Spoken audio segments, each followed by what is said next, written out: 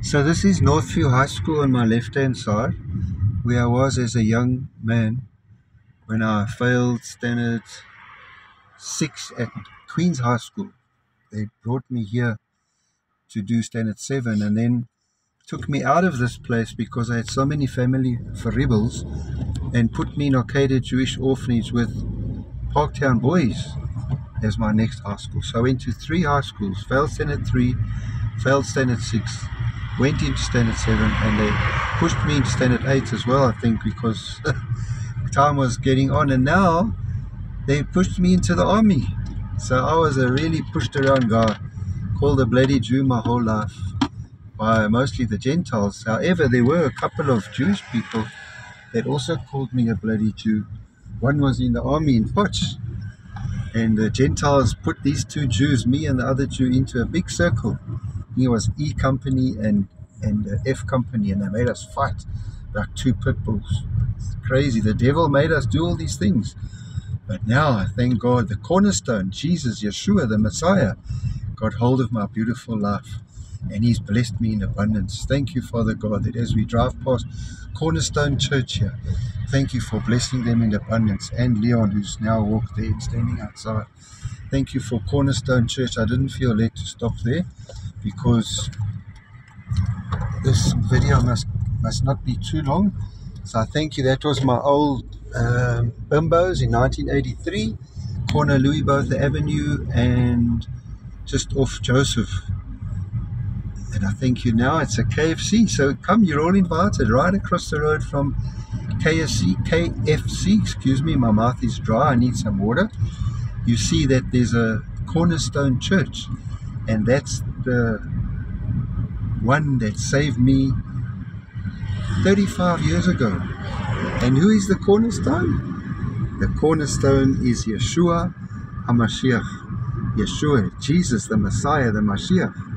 His anointing saved us, my wife and I, but especially me. I'm talking about my life there by Cornerstone and Bimbos and Northview and Parktown Boys.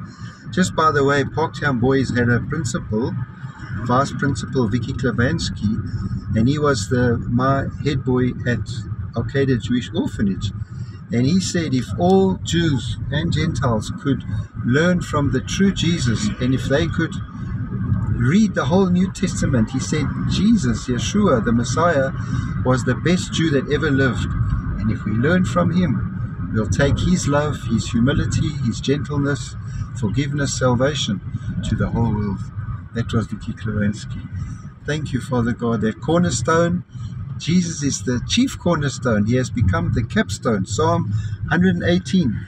So we can either have the cornerstone as a rock of offense in our lives, or we can have him as the rock of ages, the rock of Gibraltar, the chief cornerstone, building our lives on the rock, not on sinking sand, because the devil is out there to kill, steal, and destroy. But God sent Jesus to give us life and give it to us more abundantly. John chapter 10, verse 10. You see some beautiful jacaranda trees, and the chief rabbi's office is around the corner here somewhere. And we thank you, Father, for lifting him up, that he served quite a lot of days with Ray McCauley.